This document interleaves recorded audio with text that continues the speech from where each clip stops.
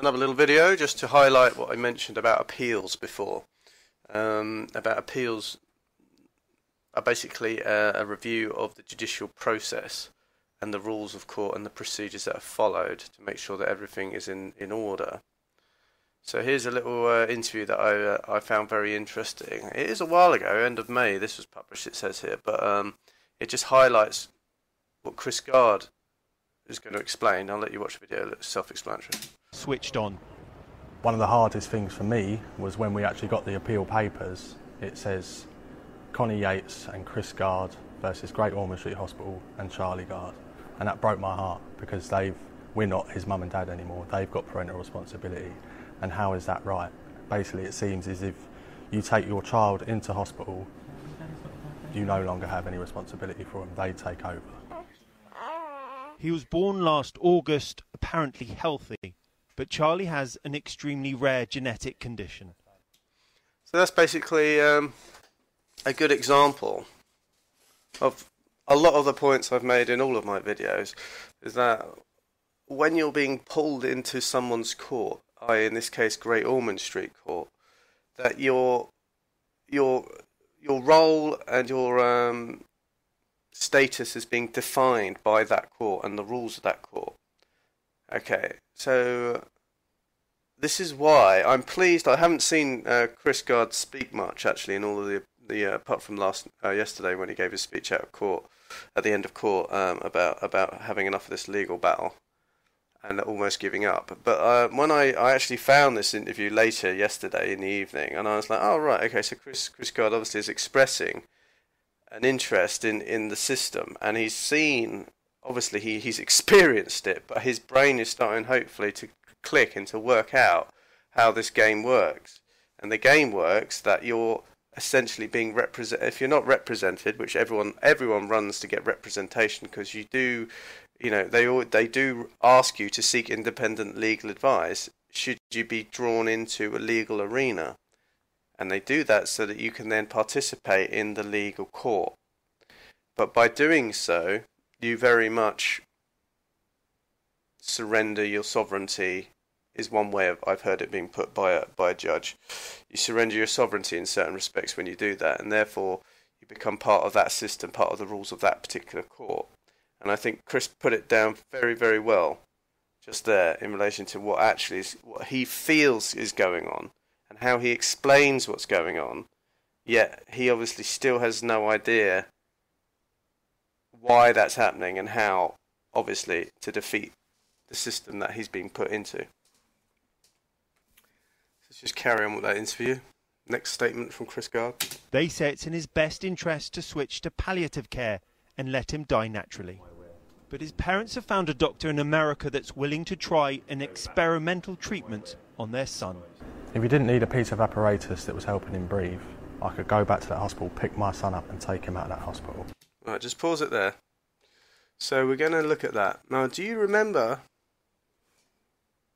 the case, Aisha King? Just going to look here, manhunt. Okay, if you did go in there and say, that's my baby, I'm taking him out of it. On the 28th of August 2014, an international manhunt for King and his parents commenced. Remember this? Parents? Those pertaining to equal rights. So once you've accepted the title of parent, and you go in there and you think that you can just pick up your bundle of joy and walk out of the hospital has an equal say in that matter, or at least the state. Let's just call it the state, not the hospital. The state has equal interest as do you in this little bundle of joy. So do you remember these people were they took their kid out? I think they took it out. This is just from memory now. I mean, it's on the screen. Read it if you like. But they took it out and they wanted to take it, I think, to Switzerland for some sort of radiotherapy that was quite not available in the UK. It's quite groundbreaking radiotherapy. But there was an international arrest warrant. I do remember that being put out for these people. And they wanted them extradited back to the UK. I think eventually they backed off on that because it was just creating a massive hoo-ha in the media around not only UK but Europe and obviously the world in general, and it wasn't doing them any favours. So in terms of what Chris believes that he could just go in there and take him out, yeah, he could do that. I'm sure the hospital would stop him, or at least be abrupt to him. But as soon as he did take that baby out of hospital, there would be an arrest warrant out for them immediately, and the baby will be returned to the care of the hospital. Let's crack back on with the interview. Oops, not that one. But because he's got something blowing air into his lungs, we don't have a chance. He's theirs, and they get to say what happens to him, even though there is another expert in the world that is willing to take him and willing to treat him. They've got so much power. It's unbelievable. You know, he's Charlie Gard. He's our son, and we've got no power over him. And I think people need to know that you've got to be aware that if you take your child into hospital, they're not yours anymore. Yes and no. They are yours, okay, but the hospital will presume that you're giving custody over to the hospital. And this is what's happened with Charlie Gard. So he's had his custody surrendered over to the hospital for care, and unfortunately he's obviously on life support, so it does make taking that out, but taking the baby out of hospital tricky, as Charlie's just said, Chris has just said. Sorry. Now, this is where it's important that you make the status of your baby known to the hospital when you bring your baby into the hospital. It's good to serve them some notices. Okay, so if you've got a sick baby, I would at least serve them notice that you are mother and father and wish to be addressed as such. And as mother and father, give them your name. So Chris Gard and Connie Yates. And then I'll give a second notice, just very simply outlining, although you have care and custody of Charlie Gard, at all time he is to be known to you as as our property. And at any time, should we wish, in determining what you're going to do with it, basically he's your property. Just leave it as that, because there's no terms and conditions or attachments or conditions with property. At all time he's my property. Now the only thing when you do this is the hospital might say, "Whoa, why are you bringing it here then? We can't deal with that." Or there may be a much more basic requirement of the hospital, because again, I'm not a hospital staff. I don't know what their code books say. I don't know what their remit is, their memorandum, whatever their articles are that define their rules. I'm sure they're publicly available, but I haven't had any requirement, thankfully, not to go delve deep into these things. But the hospital will have some sort of rule about accepting parents and children, and also in relation to accepting people who bring their property in. So if the hospital are saying, "Oh, we can't accept property," and therefore they're going to refuse it flat out for treatment, who knows?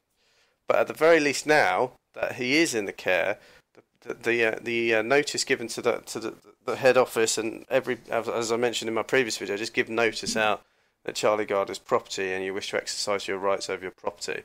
And if anyone at Great Ormond Street believes they have a higher claim to Charlie Gard, then by all means their claim can come forward, and you can have that claim out in court.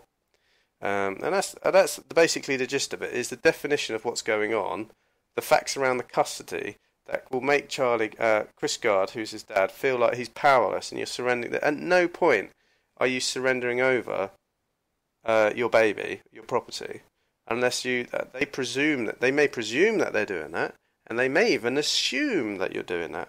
But the moment you inform them to the contrary or to otherwise, then they're not gonna have property rights respected. And that's basically the frustration. And in the meantime, you're being dragged down their legal system because they need a result. They need a certain outcome of this, and they're going to push you down that route anyway. So that's just basically the frustration that I see here, and just my 2 cents on what actually is going on.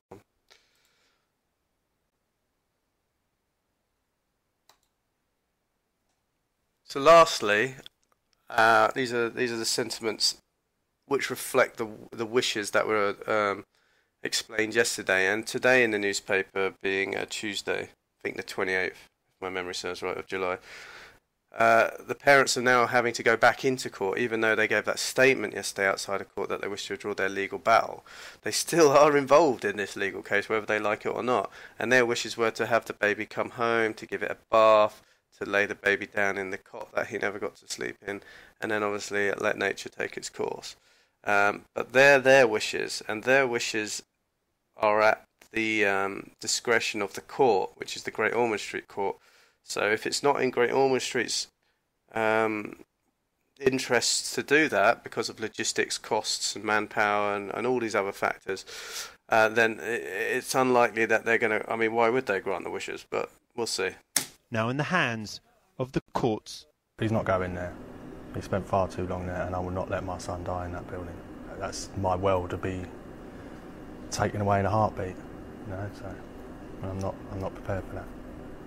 Not when there's something out there that can help him. He's still there, he's still fighting. And while he's still fighting, we're still fighting. We've always said that.